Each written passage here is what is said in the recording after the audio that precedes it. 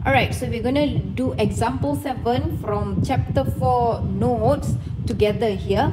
So what we have in the question is an object of weight 49 Newton. So dia dah bagi tahu objek kita according to this is according to the picture here, this is our object and this object has a weight of, bukan mass dia kata weight 49 Newton. Alright, is suspended by 2 string. Okay, dia terikat pada 2 tali.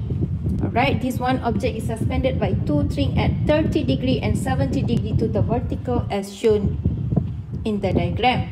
Alright, the object is in equilibrium. Okay, apa maksud equilibrium dekat sini? This gives us an information such that kita punya force here, the total force here is equals to 0. Alright, itu maksud equilibrium dekat sini. The object has total force of 0 here. The object has been balanced. Alright, calculate the tension in each string. So kita nak cari tension pada kedua-dua tali. Sebab kita ada 2 tali kan, dia kata each here. So you want to find the tension in both the string. Tension dalam tali pertama dan tension pada tali kedua.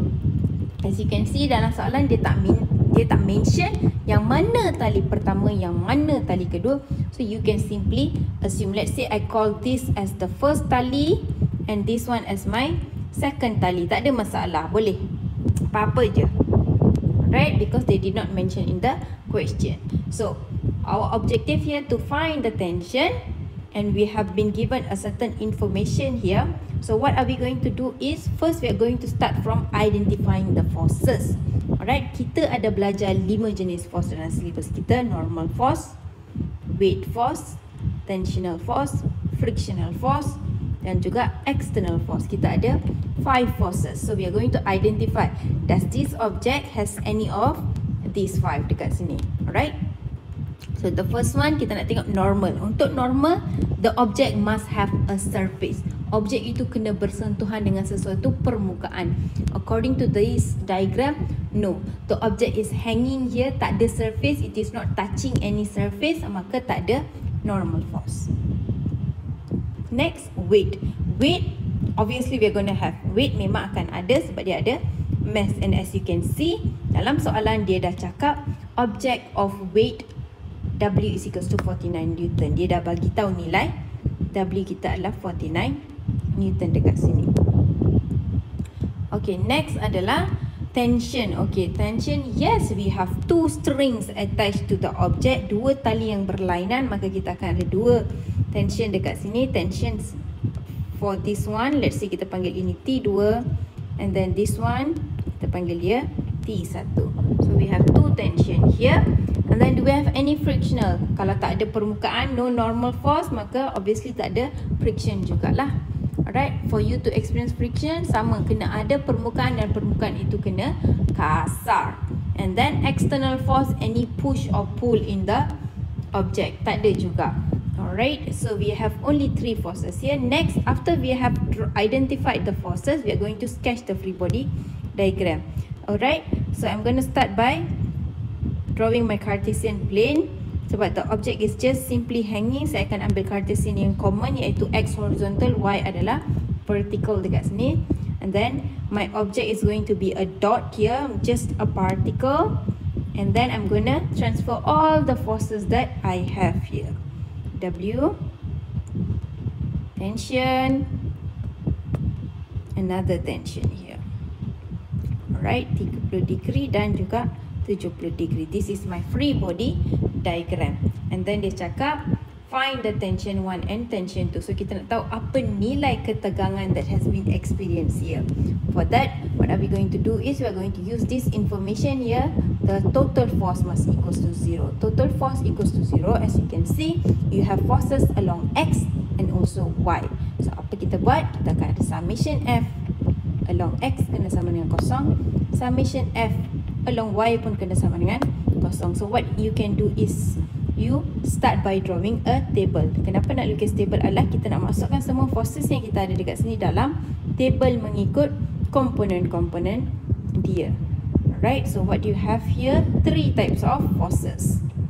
Force pertama weight, tension 1, tension 2. X component, Y component. This is what you have here. Alright, W is along Y component. Dia direct ke bawah. W is always downwards, direct ke bawah along negative Y. So negative 49 sebab dia dah bagi nilai.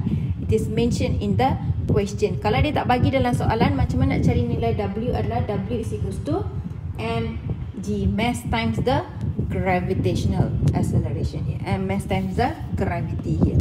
So along X dia kosong. And then T1 here, T1 kita berada di antara X dan juga Y. It is in between your X and your Y. So you will have T along X here, T along Y here.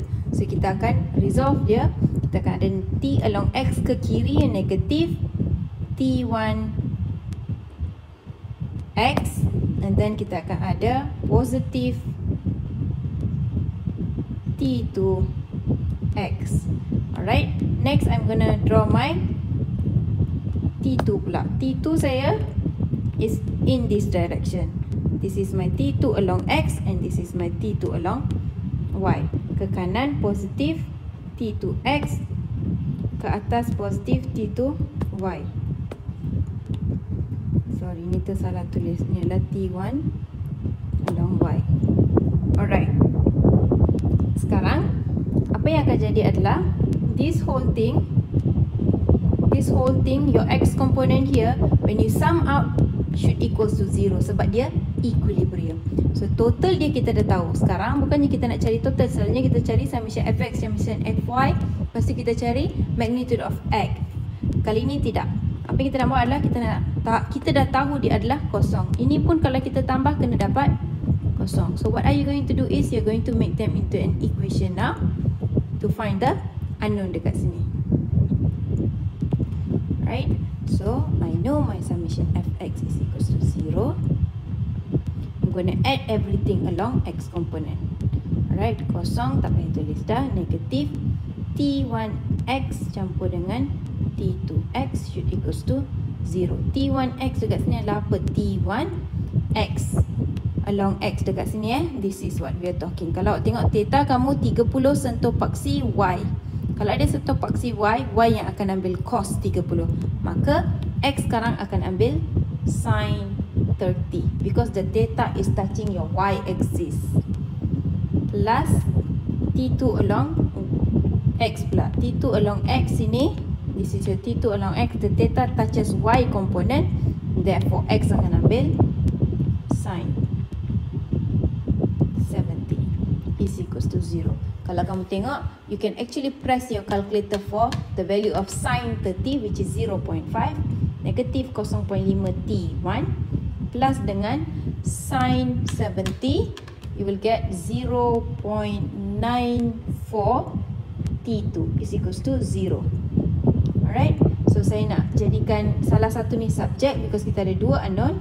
So I'm going to make this as a subject. So my T1 here will become bawa ke situ negatif and then cancel 0.94 divide with 0.5 T2.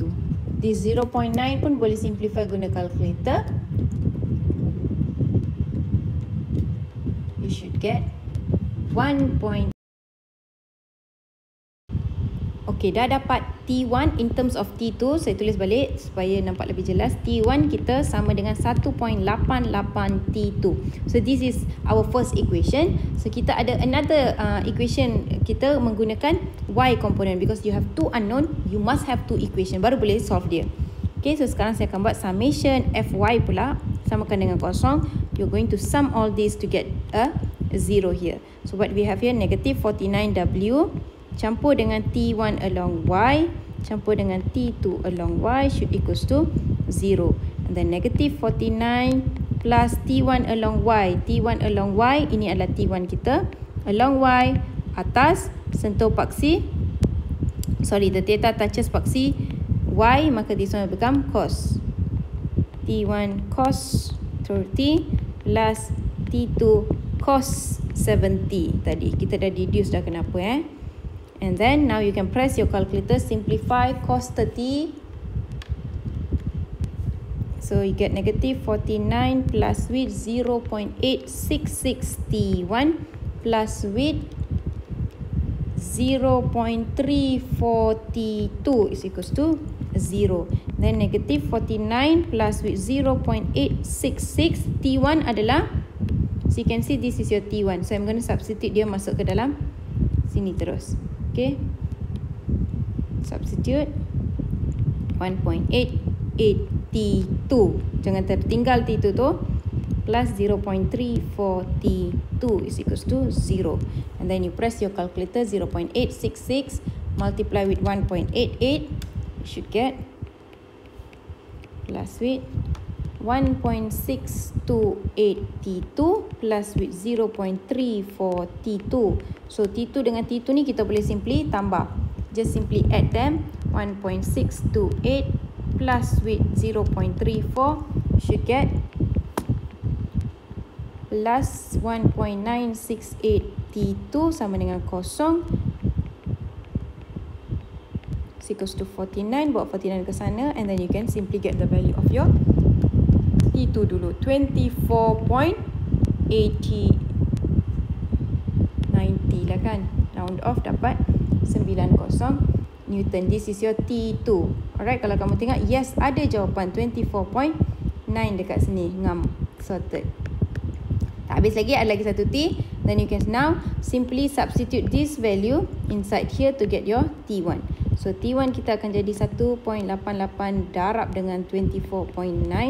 We should get 1.88 times 24.9, 46.81 Newton. Alright, 46.8. Ngam. Maka selesai. This is what you will be doing in the chapter